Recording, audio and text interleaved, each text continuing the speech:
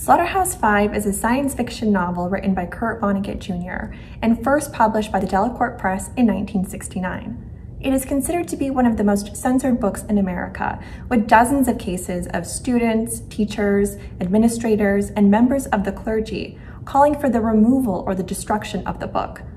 Some of the reasons include obscenity, bathroom language, vulgar language, ungodliness, inappropriate subject matter, cruelty, and an unpatriotic view of war.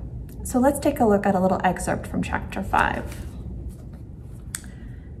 "We know how the universe ends," said the guide, "and Earth has nothing to do with it, except that it gets wiped out too."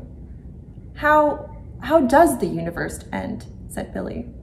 "We blow it up, experimenting with new fuels for our flying saucers. A Tralfamadorian test pilot presses a starter button and the whole universe disappears. So it goes." "If you know this," said Billy, "isn't there some way you can prevent it?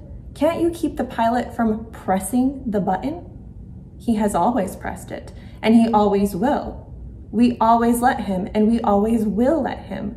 The moment is structured that way." "So," said Billy gropingly, "I suppose that the idea of preventing war on Earth is stupid too." "Of course.